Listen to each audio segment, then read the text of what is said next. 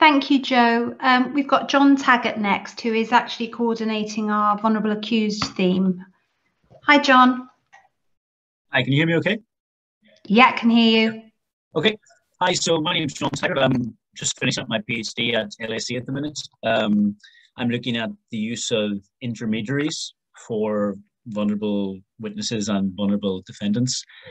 More broadly, my PhD is looking at the intermediary role from a socio-legal angle, looking at what the role involves, the scope of the intermediary role, what its function is, beyond the legislation and the guidance given by the MOJ and the Department of Justice in Northern Ireland. But specifically for this talk today, I want to hone in on something quite specific.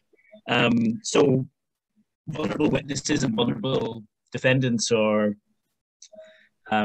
eligible for, well, broadly eligible for intermediary assistance based on vulnerability. But when you look at the eligibility criteria more specifically, witnesses are eligible for intermediary assistance, communication assistance, based on the need for best evidence, coherency, accuracy of evidence, whereas defendants, based on the ad hoc system of intermediaries that has developed, are eligible for assistance based on their participatory rights. So defendants enjoy the right to fair trial, and an implied right within that is the right to effective participation. So defendants and witnesses can both receive intermediary assistance, but based on different eligibility criteria.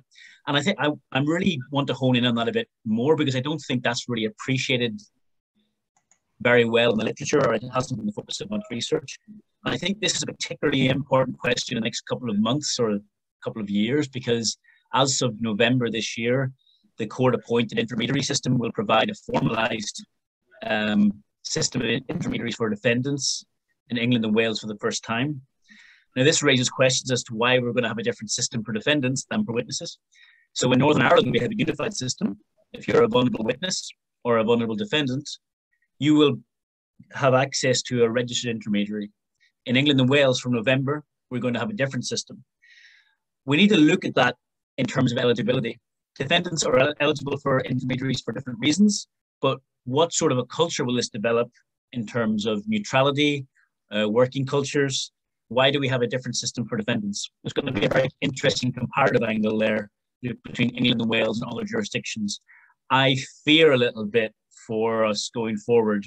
Why do we have separate intermediaries for defendants? What does that say, and what perceptions might that raise? I'm going to be out of time very soon, so I'll leave it there. Thank you very much.